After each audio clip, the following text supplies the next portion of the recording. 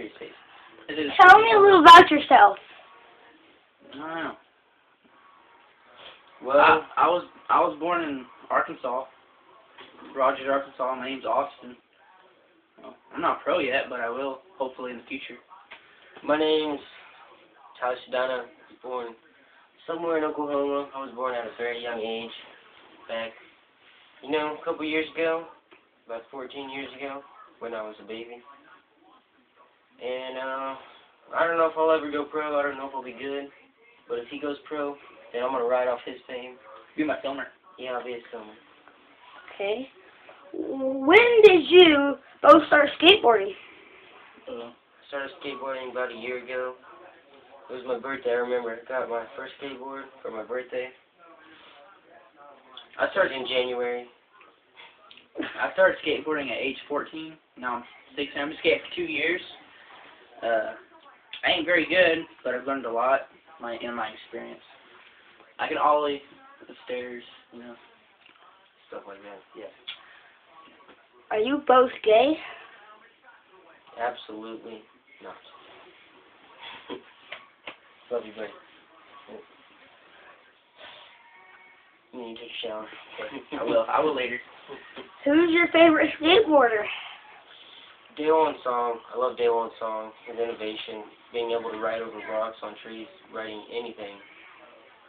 Shannon Hill's pretty good too, though. Like for just general skateboarding, being pretty good, stuff like that. What about you? Mine would probably be Mikey Taylor, because he sucks like me, and he films, which he's not really sucky. I mean, he's pro, but he's married, has a child. Pretty cool skateboarder.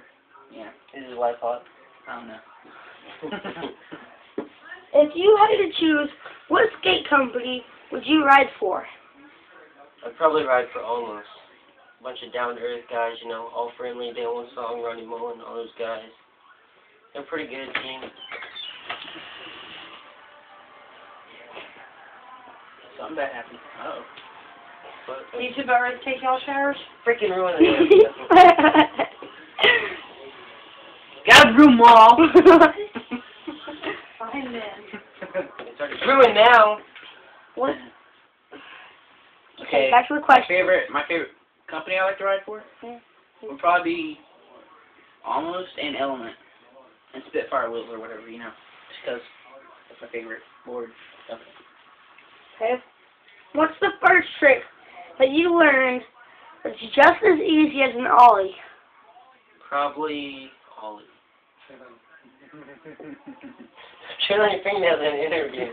Mine would probably be a kickflip. I mean, it's not really like the easiest trick, but for me it was like my first, besides an ollie.